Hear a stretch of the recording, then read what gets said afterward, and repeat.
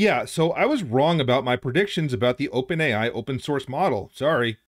I had predicted this model will not come with a permissive license. I was wrong. They actually used Apache 2.0, which is very permissive and allows the user to do almost anything. I had also predicted that there would not be a base model with this release. That I was correct about, unfortunately, because I think for fine-tuning that would have been better. Here's the brief technical rundown. It's an open weights model. It comes with an Apache 2.0 license like I had mentioned before.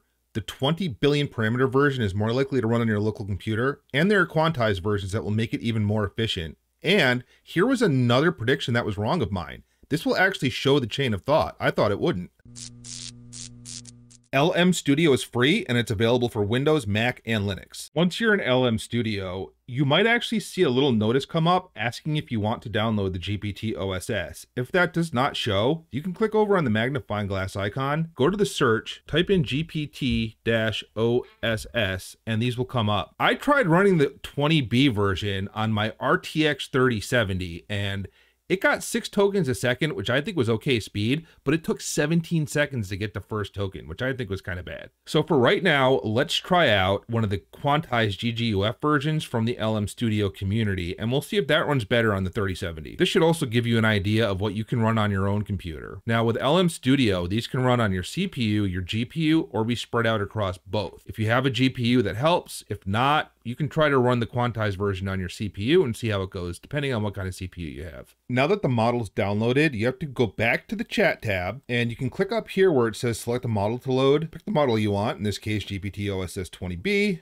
Click on it. We can select the context length. We'll keep it at 4096 just to make it run efficiently. If you have powerful enough hardware, you can crank that up. For GPU offload, it's gonna try to auto detect what's best. So it's gonna use 11 out of 24. So that's cool. And we can show advanced settings. You can change some of the other settings if you're more technically inclined. Now I'll click load model. Once you have a new chat loaded up, you can optionally click on this wrench icon in the upper right corner to show settings. You can change the temperature. So the default is 0.8. But if you turn it down to something around more like 0.5, you'll get different responses, usually less creative, but more accurate. You can also change the top K sampling, repetition penalty, min-p, other settings if you feel so inclined. Click the wrench icon again to hide that. Now we can start chatting and we can do a test. For the first test prompt, what are some ideas for a small startup business an average person can do from home without a lot of resources to start off with? Now you can see the chain of thought going, and it actually shows you all the chain of thought in this model. Now that the chain of thought is finished, it's giving our output. You can see the speed that it's going on my RTX 3070 combined with my older Xeon processor.